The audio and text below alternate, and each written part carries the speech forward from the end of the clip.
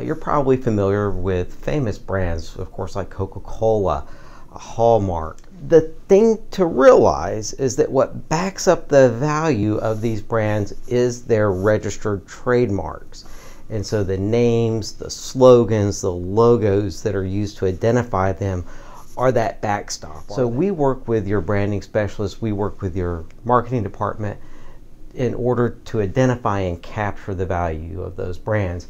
This begins by both identifying the brands you're currently using as well as the ones that you would like to use.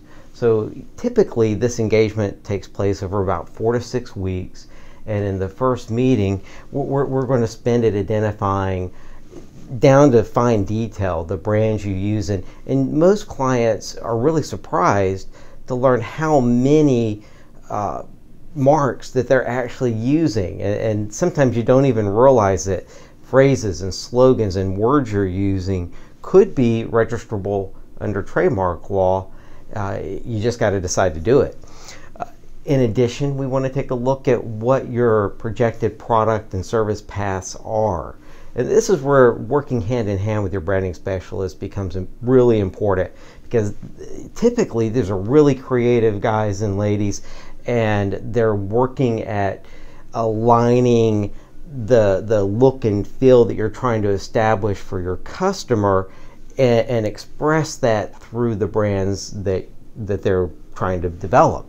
One of the last things they typically think about, however, is can you actually use and register this mark so that you can make it your own, and will you be sued if you choose to go and use that mark? That's unfortunately a situation I've run into when many people call me for the first time. After taking an inventory of what marks you have and what you're looking to develop, we next want to evaluate. And evaluate, like in the E5 system, simply means doing searches. So we want to broadly search the competitive landscape for the logos, names, and slogans they're using to identify their brands, and then show you where your branding fits in this competitive space and where it looks like your branding is going, again, within the competitive space. The third step in the process is to prioritize the marks, particularly for where you are trying to build your brand looking forward. My experience is that if you've not been through this process before, and when clients haven't been through this process before, they typically come in this early step one with 5 or 10 marks that they want to use in the future. And by the time we're finished doing the evaluations and prioritization steps, frequently they're going to have to let go of as many as 2/3 of the names and slogans that they have selected as their highest desirable ones, either because they're not protectable or because someone else has already established branding using a name that would be too similar to those.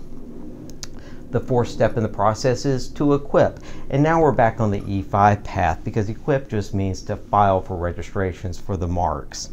And then again, along the E5 path, we look at enforcing the marks that do get registered. Look at this as a long-term process. So again, when it comes to strategy for your branding, as opposed to just a single mark, now you're going meta.